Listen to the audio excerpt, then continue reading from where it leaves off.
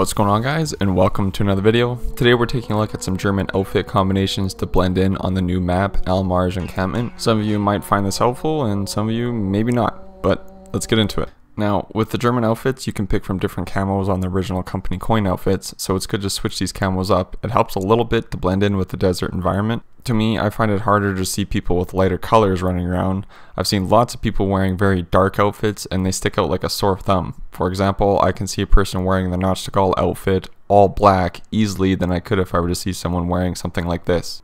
I don't know, to me it helps a little bit and people won't spot you right away. Granted, you're not in range of a flare or someone has you spotted already. I think it does help a little bit. Now, these are a mix of company coin outfits and a few paid cosmetics and a few Tides of War rewards that are no longer obtainable. I tried to pair fairly lighter outfits to give you guys some ideas if you do have any of these pieces, but you can easily get away with original company coin outfits.